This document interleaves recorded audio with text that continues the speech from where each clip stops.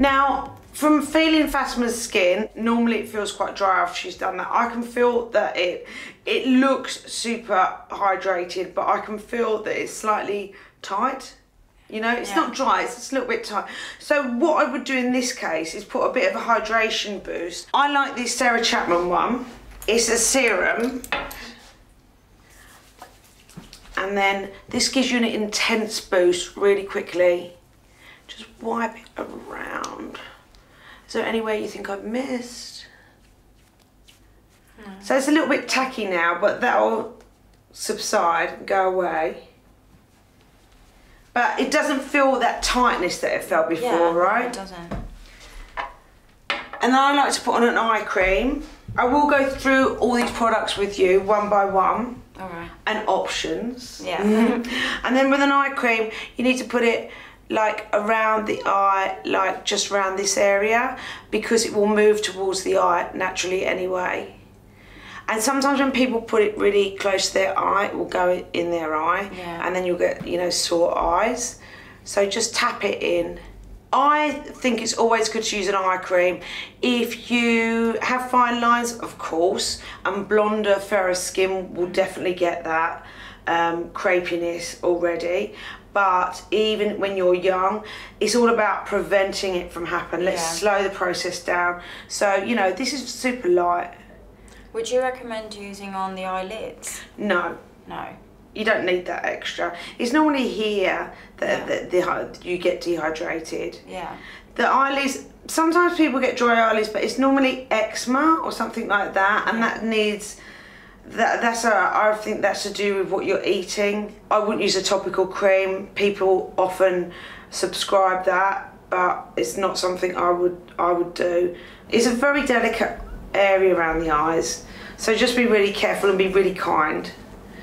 Then I'd move on to a moisturiser.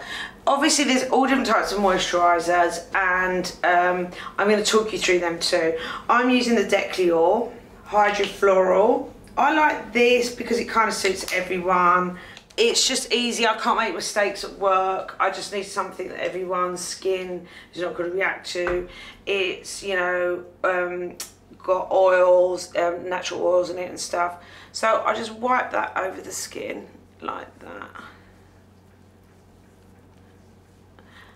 And really, after that, hope you're right. What's she gonna say? It's so relaxing. You should, you know, you can go to bed like that, or that's a good base for you to start makeup. So that's a really natural, gorgeous skin, but that's a great place to start, and that's how I start, because we've already got that glow and it's coming from you. We've put a few things on to help boost it, but this is really, you know, what your skin's all about now, and that's reality and that's real. What I could do now, so say you've done this and you wanted to go out or you were going to the gym, I wouldn't advocate wearing makeup, but there is something called Skin Insurance by Sarah Chapman, and this I do love. Now smell this, Fatima, because you're going to like this. It's a tinted protective moisturiser. Smell that, see what you think. That's really nice. Really light scent. Yeah, it's quite fresh. Yeah. So this is quite nice, and you know, if I'm just like, I don't want to put any makeup on, but I just want my skin to look amazing, this works on everyone's skin tone, because it's so light, just gives you that beautiful, it just cracks slightly without being foundation. It's not like a BB cream at all, in fact. It's just, it's called Skin Insurance, so it protects you from the sun, and it's just got a slight tint in it. So if anything you want to mask slightly, it just looks like you've got great skin.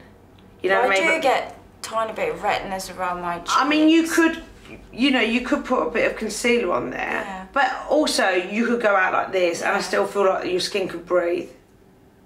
Yeah, I really like this one. It's always good to pop a little bit of lip balm on. I use the Decleor, but I like Creme de la Mer, that's a great lip balm. So good for bed, or good for makeup. So that's how you cleanse and tone your skin and moisturise. So have you got any questions, Fatima? I was maybe thinking, like, would you have any different options, like depending on the season and how my skin feels, because like in the winter time it's a bit drier, summertime it's a bit oilier. Well, actually, I'm going to do a film on each thing, on a cleanser, on a toner, on a moisturiser, to explain to you when you should use them, why you should use them, what are the best brands, the ones that I like, and, you know, whatever will suit you. Yeah. So you better watch that. Thanks for being here today. Thank you. Bye. Bye.